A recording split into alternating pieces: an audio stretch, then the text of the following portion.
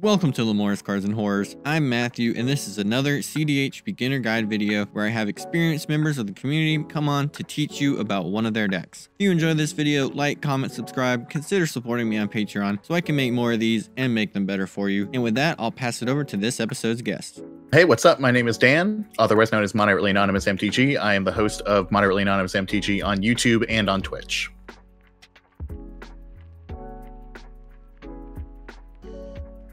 Kess is a turbo ad nauseam strategy. I am trying to lay down a lot of fast mana in the early game, churn through card advantage spells like Wheel of Fortune and ad nauseam to refill our hand, and then eventually close out the game with Authorical combos or Underworld Breach.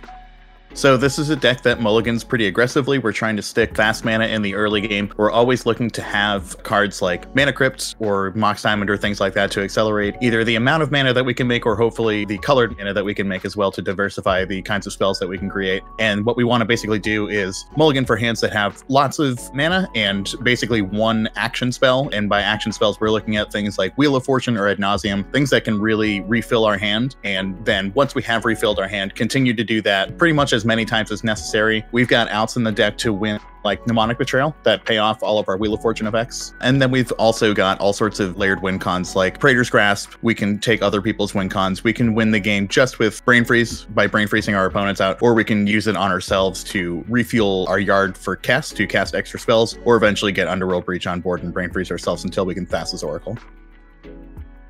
So with Kess on board, there's a couple of cheap and easy win cons that we have in the deck. One of them is using Tainted Pact or Demonic Consultation. If Kess is on board, we can cast either one of those spells from our hand to be able to go and pick up Thassa's Oracle out of our deck, and then cast the Tainted Pact or the Demonic Consultation out of our yard to be able to go and exile the rest of our library and win with Thassa's Oracle. The other line that we have is using the card Intuition. If we have Kess on board, we can make an Intuition pile that is Reanimate, Demonic Consultation, and Thassa's Oracle, so that way, no matter which card that we get, we can use Kess's ability to cast the other half of the combo out of our graveyard.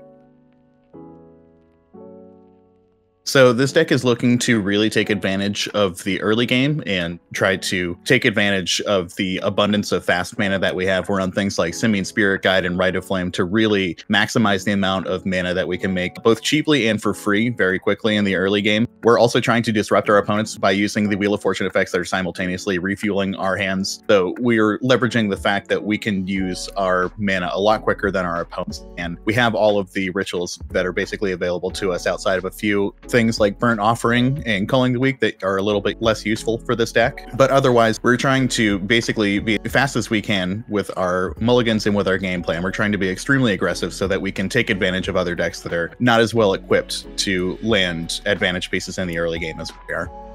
So ideal turn one, we're landing a land and maybe an extra piece of mana like a Mox Diamond or a Lotus Petal, and then hopefully another piece of mana as well. Like if we get a Mana Crypt on board, if we can transition into having between 4 and 5 mana on our second turn between literal fast mana rocks and ritual spells in our hand, we basically want to be somewhere in that region so that we can refuel our hand with a Wheel of Fortune effect fairly early. So we're looking to have fast mana on our opening hand, stick that on turn one. We maybe even want to be wheeling as quickly as turn one if we can make the extra mana advantage for it. Putting down just a land and a Mana Crypt and Wheel of Fortuning is not the best way to do it because we prefer to have more mana that we have left over afterwards to start chaining some other things. But if we feel like we need to get certain things out of opponents' hands, if we feel like we want to get people's game plans out from under them, put them in a situation where they have a hand that they did not mulligan into, that they weren't planning on having, those sorts of situations can really heavily favor us. So we're trying to stick those sorts of disruptive spells by turn 1 or 2, and then by turn 2 to 3, we're trying to transition into winning the game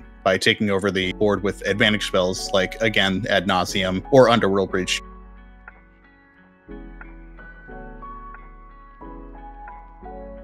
I think the mistake that I see people make when they are first picking up this deck is how to mulligan.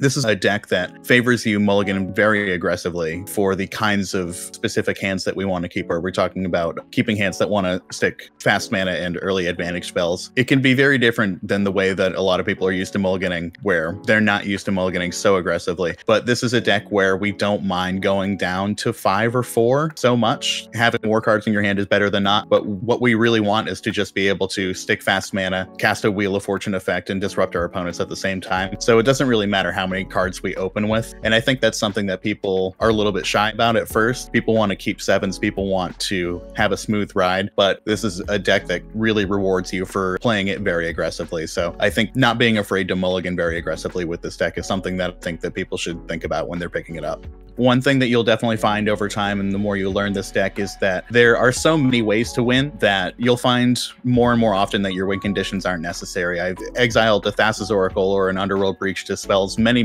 times, and the things that you need to win in this deck are very minimal because all of the individual spells are extremely potent. So I would just say the more you play this deck, the more you see the very many tightly layered win cons that are inside of it. My general mulligan advice would just be try to keep a hand that has a plan. We don't want a lot of fast mana if we don't have a way to capitalize on it in a draw spell or an advantage spell. And likewise, we don't want a payoff spell if we don't have the fast mana to be able to cast it quickly. When you're looking at your hands, you want to make sure that you have both of those things, mana and a payoff spell. So you have to not be afraid to mulligan aggressively to get those things. Okay, so for this first hand, we've got 3 lands. We've got an action spell in our Mystical Tutor. Ledger Shredder is a way that can help us fuel our graveyard. We've got Brain Freeze, which is a payoff for our Underworld Breach, and we've got a Force of Negation. This hand doesn't really do a whole lot, though. We can Mystical Tutor for pretty much anything. Of course, it's a very flexible spell in our deck, but with no fast mana and no particular payoff that we're really working towards in this hand that Mystical Tutor can get, I think this is a pretty easy ship.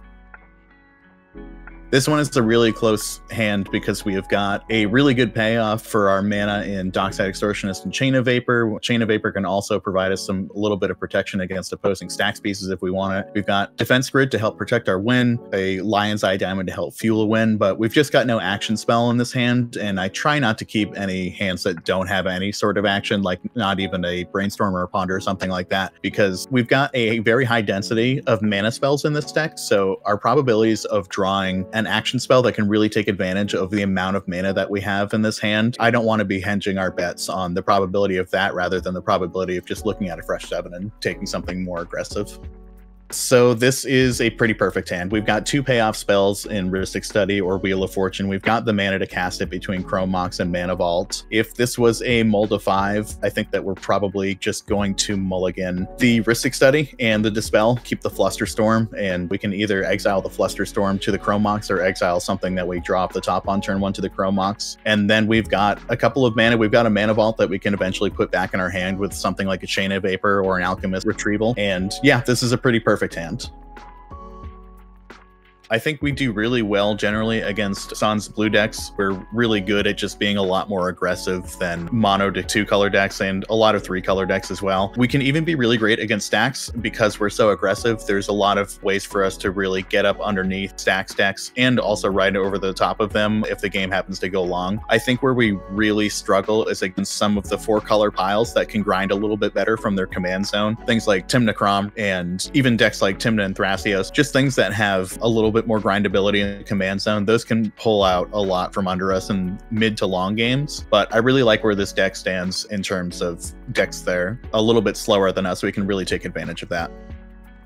Kess is a really fun deck. There's a lot of really fun considerations in the cEDH meta right now for Grixis and Grixis Plus decks to choose from. What I really like about Kess is its adaptability and the fact that there's a lot of different ways that you can play it and a lot of different ways that it can win the game. So yeah, it's a really fun option. I think if you're looking for something that is really adaptable and something that can really play over the long haul of the meta changes, this is a deck that I've been playing for all 3-4 years that I've been playing cEDH. So it's a deck that's been around for a long time. It's a deck that'll continue to be around for a long time because it's just got the base power level of what you need to compete in this meta. So it's a deck that I really enjoy, and I think if you're looking for something that you want to enjoy in the Grixis pie for a long time, this is a really great deck to cut your teeth on.